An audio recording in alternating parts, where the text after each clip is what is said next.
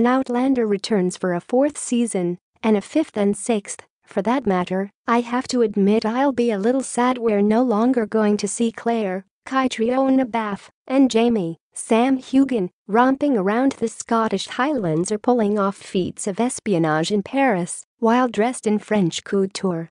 That being said, the brief glimpses we've gotten of their new life in America certainly seem promising. Starz' time-traveling historical romance is set to return later this year and will presumably follow the story in Diana Gabaldon's fourth book, Drums of Autumn.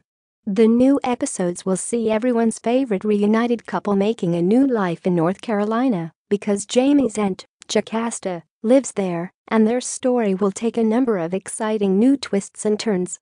First and foremost is the introduction of a wily new villain, Stephen Bonnet. When they're not dealing with him, however, we'll get to see our favorite couple relishing in their domesticity, as well as taking on Native American ghosts and bear fights. Pretty standard problems for them. What might be most exciting is the big meeting between Jamie and his daughter, Bree. That's right, she'll travel from Boston to the Stones so she can go back in time and reunite with her parents. It looks like she completes the big trip, judging from the photos ahead. Notice her old-timey sleeve, so take a look.